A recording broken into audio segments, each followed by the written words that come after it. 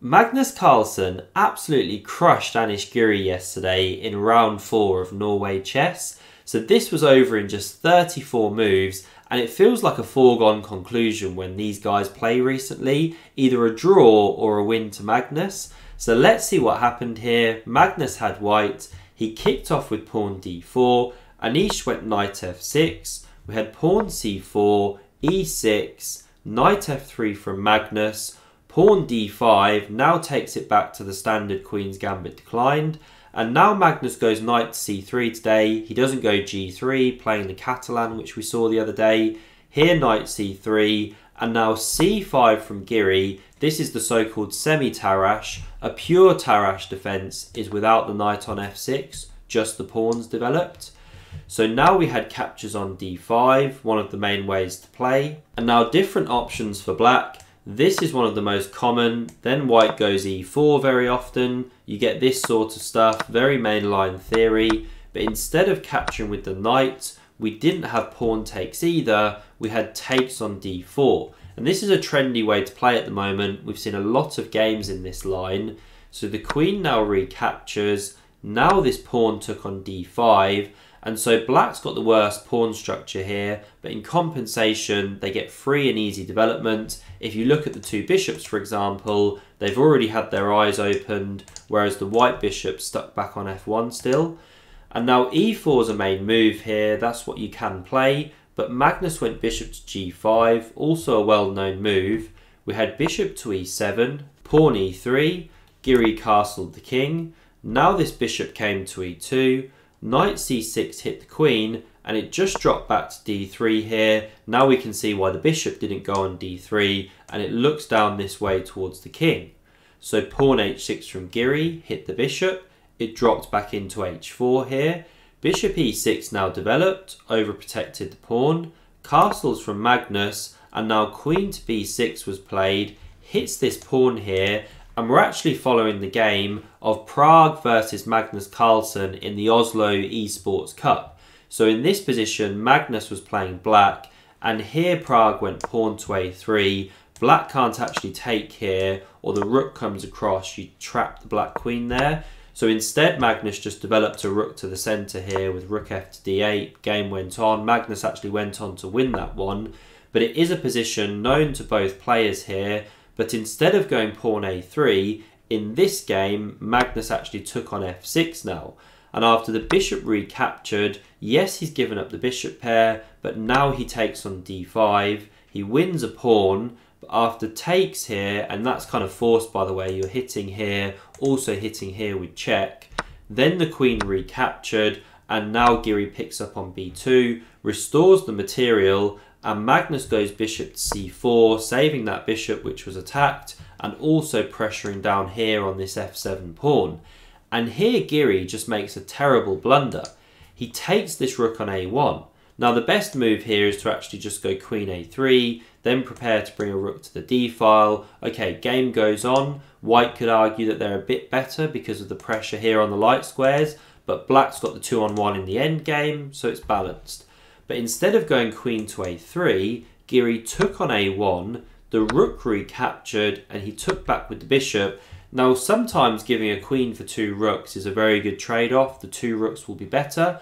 But in this position, it's just not very good because Magnus now goes g4, and he has a very simple attacking plan. Run the pawn down, come to g6, pressure f7, which is pinned, and this knight could be hopping in at some point, also pressuring f7, h7. So it's just a massive attack now for white before black can actually get coordinated.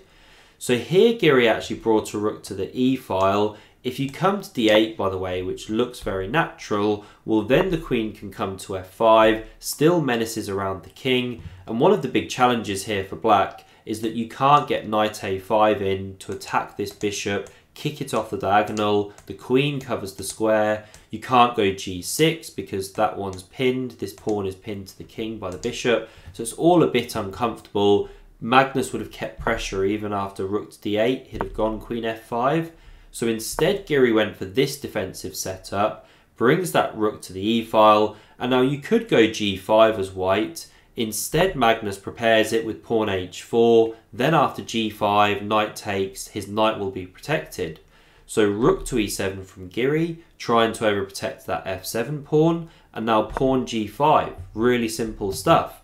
Coming to g6 potentially, so Giri captures that one, the knight now took back, and again there's a lot of pressure here, the queen's coming to f5, and that's why bishop f6 was played, so that after queen f5, now that knight can be eliminated, and Magnus took back with the pawn.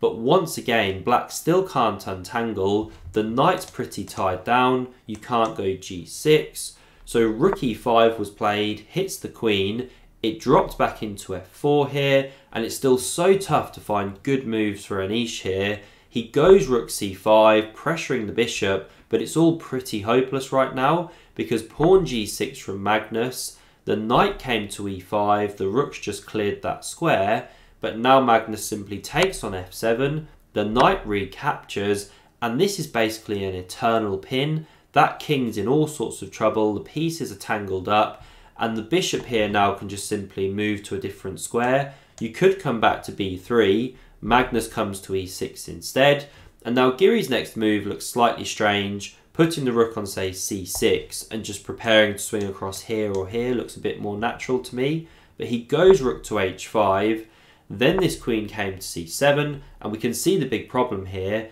Black's completely tied up, can't make actual use of this rook, and Magnus is just going to eat these pawns on the queen side.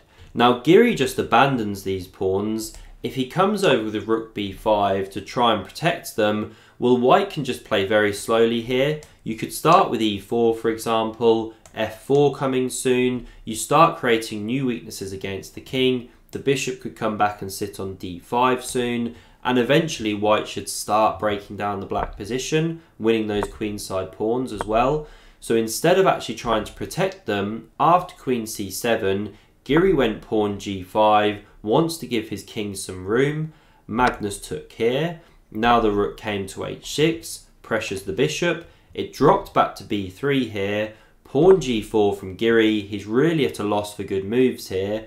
Now we had captures on a7. The king came out of the pin here. And now pawn e4 from Magnus, preparing to cement that bishop in the centre of the board.